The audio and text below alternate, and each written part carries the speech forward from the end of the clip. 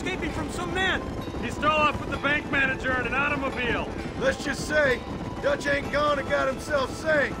He killed some poor woman. There's an old logging camp further down this road. It's been abandoned for years. My guess is that's where they're headed. Come on, follow me. So that's the great Dutch? What a role model! The man who made you who you are. I guess so. Has he changed?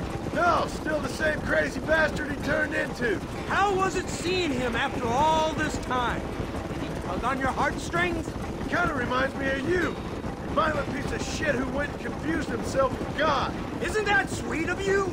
And now you must kill him. Your side is chosen. My side ain't chosen.